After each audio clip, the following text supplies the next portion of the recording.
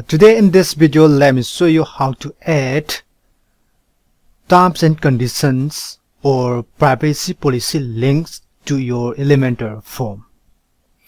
In Elementor form builder, in Elementor form widget, you have this item called acceptance.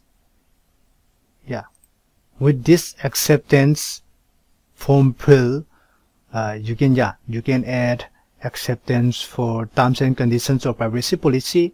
Here you can enter the acceptance text like this, as you can see here. But the thing is, there is no option for linking to terms and conditions or privacy policy. So for that, you have to enter HTML add tag, means link tag. So here let me show you.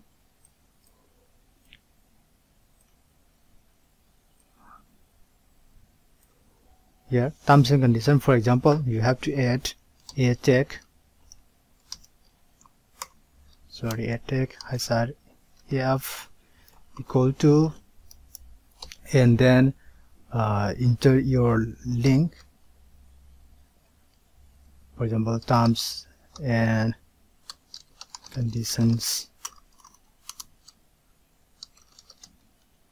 This is the link to your terms and condition page, and then here close the add tag like this. Now the terms and condition is a link. Same for privacy policy, you can add here like this, and add tag as f equal to privacy policy,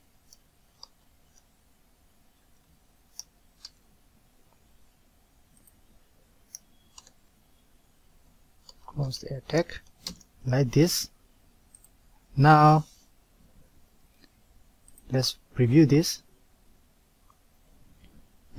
Now terms and conditions and privacy policy is a link, so that before accepting this your terms and condition or privacy policy, they can click on this link and read the privacy policy of your website like this. But the thing is, almost 99.99% of the people in the internet do not read the terms and conditions of privacy policy, including me.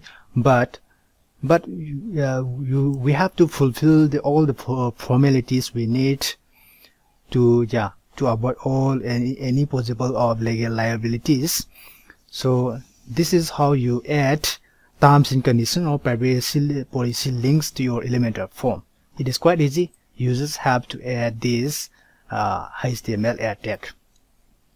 And I hope this video is helpful to you in adding terms and conditions and acceptance policy to your Elementor form. For adding add tag, it is quite easy. You can just push this video and copy this HTML add tag, or you can just search Google add tag.